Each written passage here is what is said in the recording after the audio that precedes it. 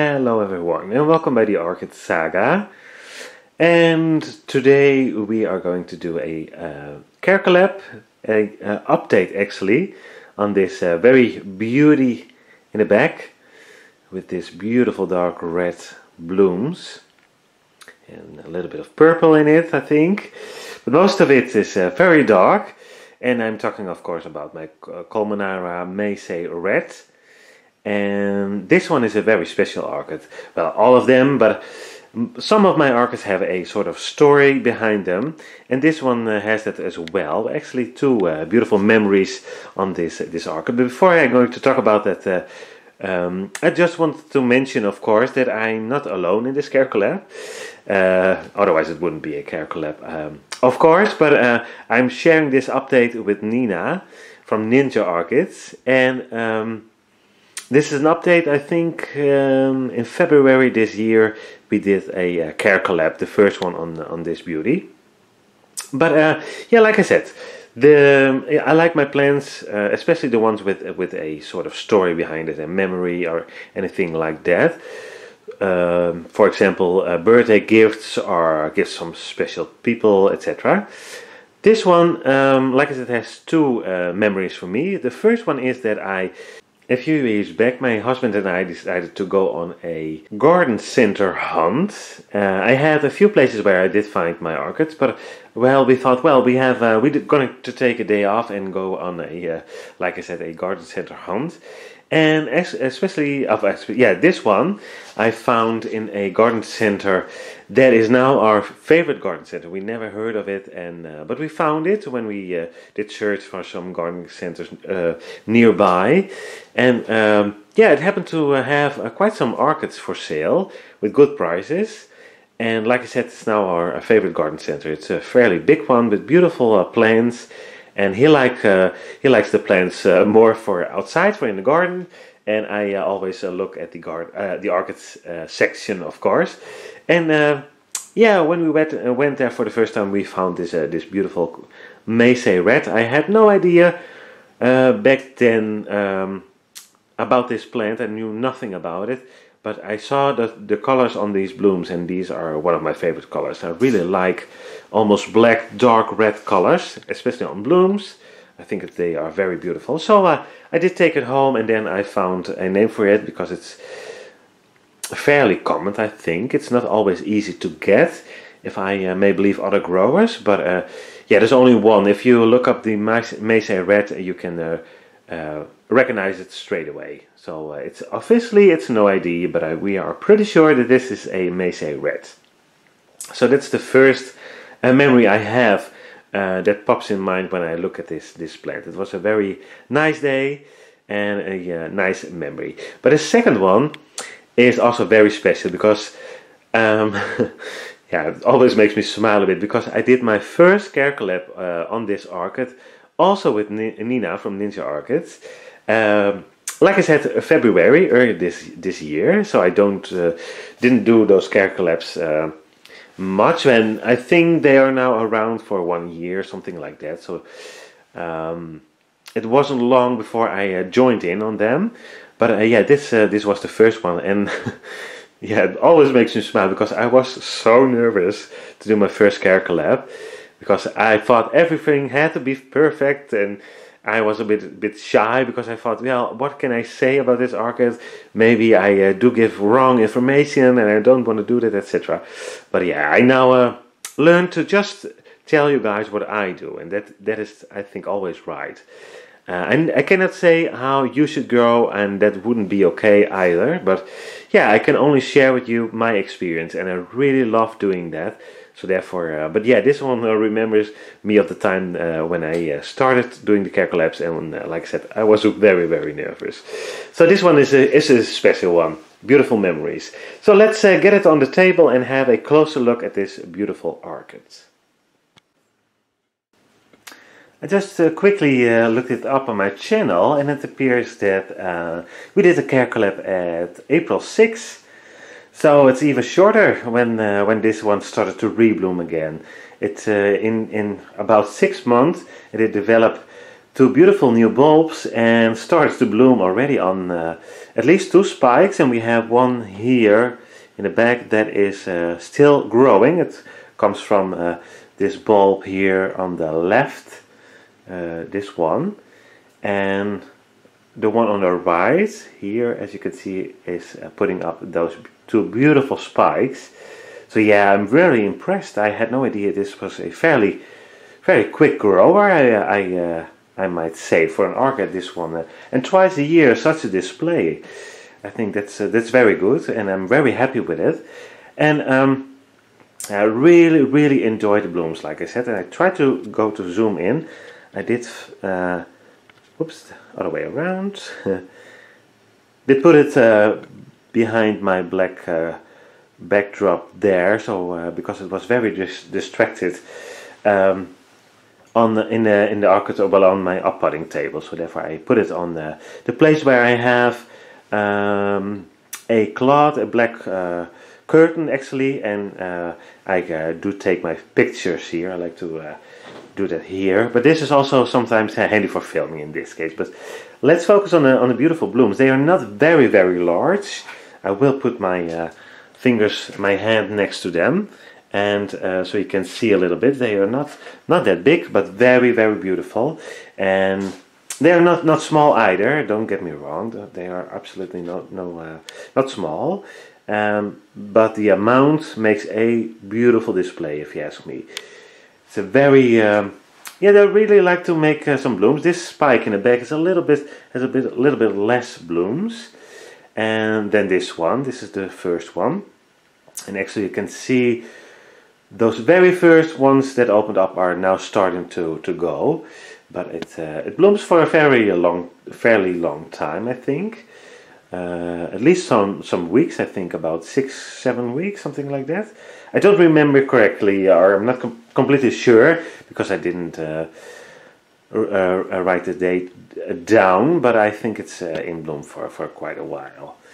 And so I really like the display of the blooms and the flower spikes itself, but what I also like is the bulbs. These bulbs are very big, and I'm sorry my tripod is not working. I try to go slowly down to the bulbs. There they are, and those beautiful leaves, and there we see they have a beautiful size to them. Fairly large, if you ask me, but like I said, very beautiful. So I'm going to turn it a little bit. I think even this one is making the flower spike, but it's still not matured. It grows a flower spike, and then it's still working on the bulb itself. It's also putting out new roots, as I can see. I will show you the roots in a minute. But yeah, and on the other side of this plant, I think they were starting in April, but I'm not pretty sure when I did that CareCollab. But I decided to make another direction of growth. So I have now two directions of growth on this plant, which I really like. I like the size of the plant, but I also like them when they get more bulbs. And this is one plant, and I try to keep it as one plant as long as I can. But this one is still, and I have something on my finger. I don't know what it was. But this one is still not completely matured, I think. I'm pretty sure, actually, because it will get a little bit bigger, but it's almost there now. And as you can see, this was the previous one. I hope you can see. This one is a little bit bigger. So yeah, they grow quite a while. They work quite a while. Those bulbs are fairly big, of course, but they don't mind blooming in the meantime, putting out some roots. If they are happy, they just do everything at once. And like I said, they absolutely don't mind.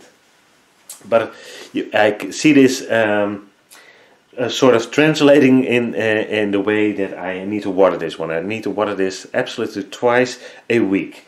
I grow this completely self-watering pot, and I think most of it's pumice. I will try to get it out of the outer pot so we can have a look, but it's fairly heavy, so I need to need my both hands. So I will be right back with a bit of different setup. Now, the only thing that it did change was me getting on the other side of the orchid. So, but now I can lift it, and we can have a look at the roots. slowly but surely, because it's fairly heavy. As you can see, it has a pot filled with roots. And we only see one there. Where is it? Here it is. A root coming out underneath of that pot. But yeah, it's really likes to put out the roots. It's just all over the place. And once again, I have two beautiful growing tips there. I hope you can see them now, both of them. One aerial root still there. And yeah, I really absolutely love growing this orchid. It's such a beauty. And it's really enjoying self-watering for me. So it's really easy to adapt. And I did forget to check the media. I'm sorry, I will take it out very quickly. I think, yeah, it's mostly it's pumice. Yes, yes. I don't have this one in leca anymore. Sometimes I have a mixture of pumice and leca. But like Nina said a few weeks back, she called me the pumice king, and she was the leca queen. So yeah, that's pretty much says it all, because I really like growing my orchids in pumice, even a bit more than in leca. But I started out with the leca, so sometimes you see my orchids also standing in leca, or a mixture, like I said, from pumice and leca. And I think those roots are so amazing. They're very thick and fleshy. And like I said, this orchid doesn't mind putting them out. It's making a lot, and currently working on some new roots again. But yeah, they are beautiful. Very nice, healthy looking roots. So I really enjoy that. And I really like my transparent pots, so I can look at them. But this is absolutely... an absolute orchid that has quite a lot of roots. Most of my orchids do make some roots, but not as much as this one. But yeah, it's probably this plant does make a bit more roots in general. But anyhow, fertilizer, yeah, it's getting like every orchid in summer around 100. Sometimes it's 80, sometimes it's 150, but generally speaking, it's around 100. And if I don't forget, I will put a link in where I do discuss the products that I like to use as fertilizers and hormones, etc. But I do need to mention that currently I don't use the MSU formula anymore, but I have the rain mix. So that's what I changed. I think I discussed it in this video that I was about to change it, but in the meantime it happened. So that's the only difference there. But as we can see, it doesn't mind the rain mix. I'm pretty sure it likes it very much. So that's going okay. So I will, like I said, I will put a link in. And for in the winter, it's around 50. So that is not much, but what I do, well, first of all, I have so many orchids, so I cannot keep up with ones that need a little bit more fertilizer than ones that don't need as much, etc. I try to get a general amount that everyone likes. And what I also do, well, what I actually don't do is flushing. And therefore, because I don't flush, I check the reservoir of the pots every 3 months, 3 to 4 months. So I check the reservoirs on the pH and the parts per million. And I never had it happen that they are incredibly low. They are sometimes lower. This one was I had one time that it was around 40. So if you fertilize with 100 parts per million and it has only 40 parts per million left in the reservoir, that means that this one is really eating. And that is to be expected because of the bulbs, the blooms, etc. But still there's something left. And I know it's not all fertilizer that we give them, because there's always something in the fertilizer that they don't eat, so they'll leave it behind. But still, most of my orchids do have a parts per million around 180 or even more, 150. And some of them, like this one, do have quite a smaller amount left. So that tells me that they are really eating, like I said, but that they still have enough. And this one, as you can see, it doesn't mind working on the spikes and on the roots and still on the bulb. So yeah, I think this one is getting enough of feed. I don't like to overfeed them, so I keep them, keep it on a smaller amount. That's just me, that's just how I like to grow them. And temperature wise, I always keep it at night around 18 degrees. And this one is in the orchid room. Most of the time it's a little bit warmer there. In winter it's something between 18 and 20. And during the day it's something between 20 and 25. This one can, I think, take a little bit warmer temperatures. But I think that it likes the intermediate. So not too warm, not too cold, not too warm. So in summer I think the sweet spot is around 25 degrees. But I'm not completely sure. And the other thing that I noticed is that when it does get more daylight, and I will zoom in a little, oops, other way around again. I will zoom in a little bit. And I will now put a picture in. We'll go to the side a little bit so you can compare the two. And in the picture you will see it has the blooms were a bit lighter colored. And that is what you get when you give it more light. Now, currently as they are quite a bit darker. I don't know if it completely shows up, but in real life they are quite a bit darker. They almost look black. Personally, I like that. So I now give it a little bit less light, and therefore, like I said, it does get those darker blooms again. That wasn't actually my plan, but because I did change my orchid room and greenhouse, so I have in a greenhouse higher temperatures for the ones that like it, at least in summer. But so I thought, well, this one can go inside, and luckily it's doing well. It does receive daylight because I have a nice window in my orchid room, but not for the whole day. So I use artificial light as well. Nothing fancy. I just use LED lights, and then they are called cool white. And in my experience, those are the closest to daylight and the cheapest, because I need quite a lot of bulbs here, light bulbs, because I have quite a lot of orchids.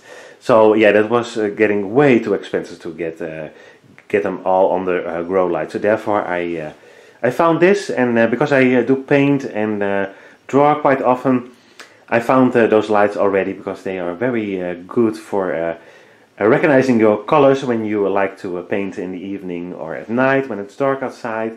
You need good light. So that's how I came across those lights, and I did thought I can at least try to use them on my plants as well, and they, as you can see, they do very well. They don't stop blooming. They just grow further and further and doing their thing as they did before. But I noticed the color change in blooms. So yeah, that is basically what I'm doing. And like I discussed briefly, I do my orchid reservoir checkups.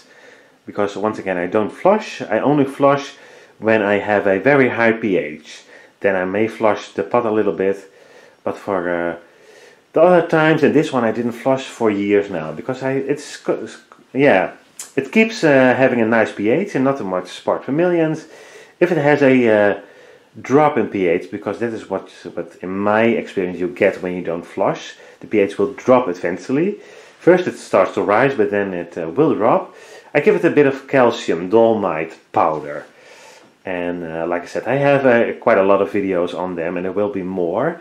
My odontoglossums, including this one, will be up soon on my channel. I did a check on all of them, but that calcium is very fantastic. And also the calcium magnesium powder is it? But they can eat it as well. So it will take some time to get completely dissolved in the water, I believe, because it's not really made for that purpose. And I'm not really interested in that much, but I like something that my plants like as well, of course. But I was really interested in keeping the pH at a nice level. So what I do is I will pH it up to around 7.5, and I try to mimic the system. When you just start outgrowing them in inorganic media, you will find that the pH is rising, so therefore you might want to drop the pH before watering, and that is what I try to mimic by putting in the calcium dolomite. So yeah, this is it. I was enjoying the blooms one more time. As usual, if you have any questions or suggestions, please let me know. And also I realized that we still are together, Nina and I. So if you have this plant or you would like to join in any CareCollab, please let us know. Because we really would like to add more people. And I'm a bit surprised actually that the other CareCollabers, and there are quite a lot of them in the meantime, that no one seems to have this plant. I don't understand. Yeah, I do know, if I'm correct, in America it's fairly hard to find, so maybe that's a problem. But yeah, you would expect every grower to have this beauty. But anyhow, at least for today we were together and I really enjoyed it. So thank you so much, Nina, for having me again. And you guys as well for watching. I hope you really enjoyed these videos. And for now I hope to see you at one of my next videos. Bye bye!